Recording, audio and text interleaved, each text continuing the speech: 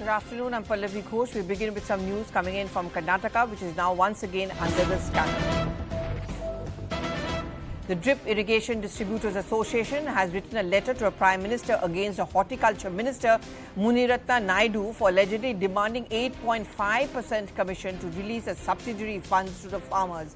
The association has alleged that the drip irrigation companies deduct 8.5% commission from the dealers to pay to the minister. Association is now demanding a judicial investigation.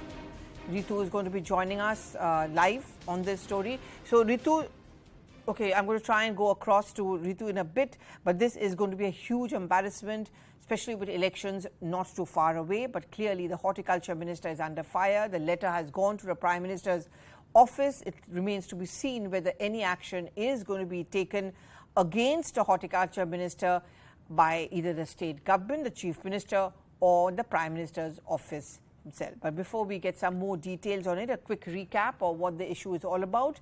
And that is because the Drip Irrigation Distributors Association has alleged that the Horticulture Minister has demanded 8.5% as a commission to release any funds to the farmers.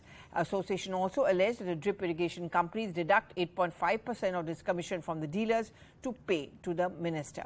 Association is now demanding that a judicial investigation takes place. This will be one huge corruption charge against a sitting minister of the Bommai government, and therefore the opposition which is there, which is the Congress party, would want to raise this up as an issue against the BJP. Ritu is now with us. So Ritu, how serious would you say these allegations are? Are you picking up anything by way of your sources where the Chief Minister is aware of these allegations, and does the Chief Minister plan to do something about it?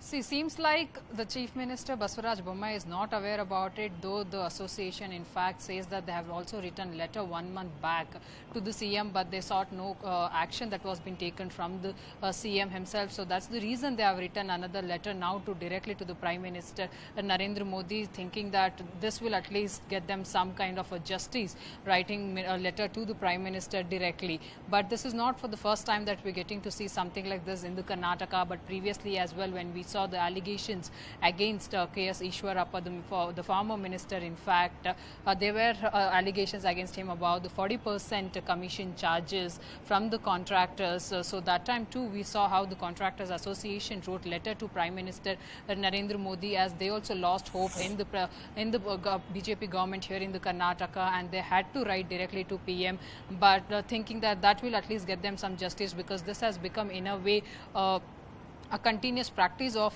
the ministers, as what the kind of allegations we got to hear from these associations. But now this is the another allegation that has been made against the Horticulture Minister Munirathna, where they are saying that 8.5% commission in fact has been asked from the dealers from the companies. In fact, the irrigation companies cut 8.5% of commission from the dealers for the subsidiaries that is given to the farmers. So this is another serious allegation that we're getting to hear in the Karnataka.